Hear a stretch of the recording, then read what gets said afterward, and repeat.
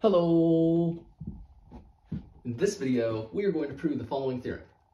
There are infinitely many prime numbers. Now, in proving this theorem, we are going to use the following fact regarding prime numbers.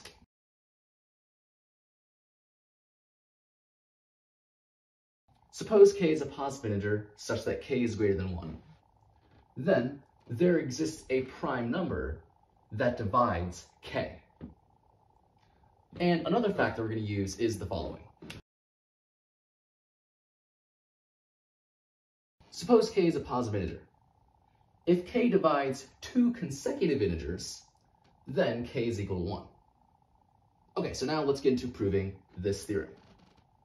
To prove it, let's assume for a contradiction, we instead have finitely many prime numbers.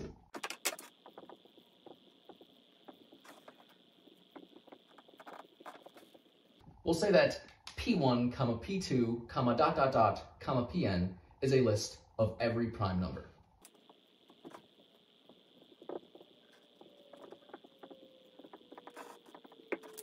From here, let's consider the quantity p1 times p2 times times pn plus 1. We'll call that quantity n.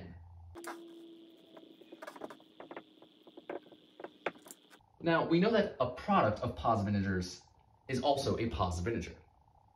Add 1 to that, this tells us that m must be a positive integer greater than 1.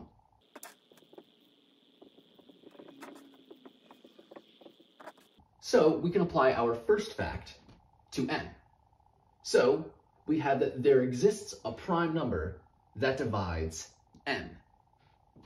And this is a list of every prime number. So the prime number that divides m must be somewhere in this list. So we'll call that prime number pi.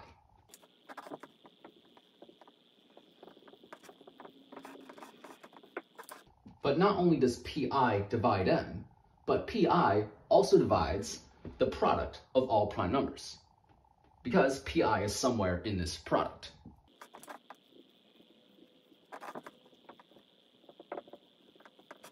And since pi divides both the product of all prime numbers and the product of all prime numbers plus 1, we have that pi divides two consecutive integers. And since pi is a positive integer, our second fact tells us that pi must be equal to 1.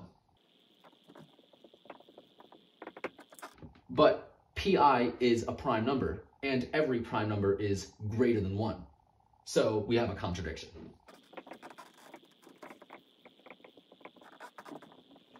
Our assumption that there are only finitely many prime numbers led us to a contradiction, so we must instead have that there are infinitely many prime numbers.